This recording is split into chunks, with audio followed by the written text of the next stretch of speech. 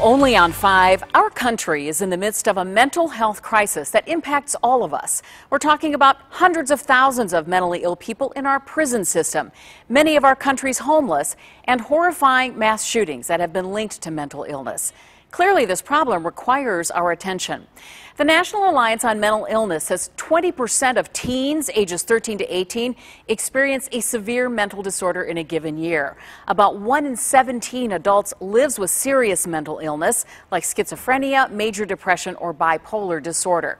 60% of those adults and almost 1/2 of youngsters receive no mental health services. For families living with mental illness, the challenges can be overwhelming. Recently, a mother who lives in Minerva invited me to spend some time with her family to see what they and so many others like them are facing. Her expression may not reflect it. She doesn't smile much.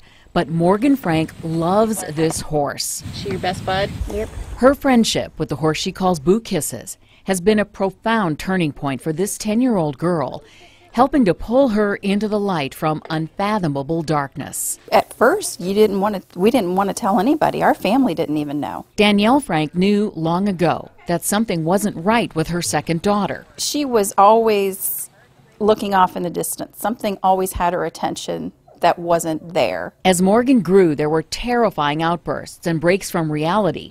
She once went after the family dogs with a knife, and then her older sister. She did everything she could to push Madison out the living room window, and it wasn't her. Morgan's very sweet, very shy, very calm. This was a kid saying things that Morgan would have never said. That was 2 years ago. Morgan was admitted to Altman Children's Psychiatric Facility, which is the hardest thing you'll ever do for your child.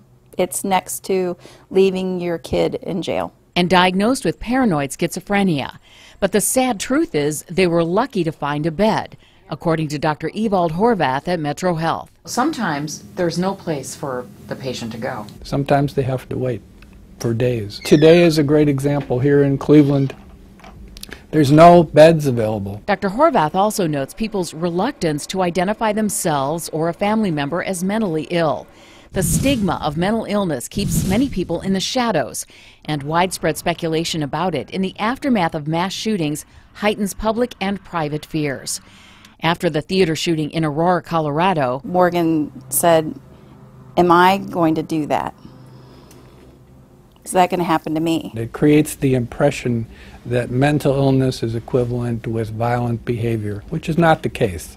There's a very small percentage of people with mental illness that ever engage in any kind of violence. Inconsistent health care coverage and crushing costs for Morgan's medications, nearly 50 a day at one point, have now bankrupted the family. They've lost a house, cars, their life savings. I've sold wedding rings, purses, suits, clothes, a furniture set, stoves. You name it, we've sold it. He sold his truck. The family has faced every tough challenge with determination and hope that their story will have an impact. I'm not smart enough to make a cure, but I'm loud, and I want their lives to be everything that they want them to be. While the family works to find solutions for Morgan, others, like Rolling Thunder Stables in Minerva, where the girls can ride, have donated therapeutic services. The Franks also have a growing online community at teammorganohio.com.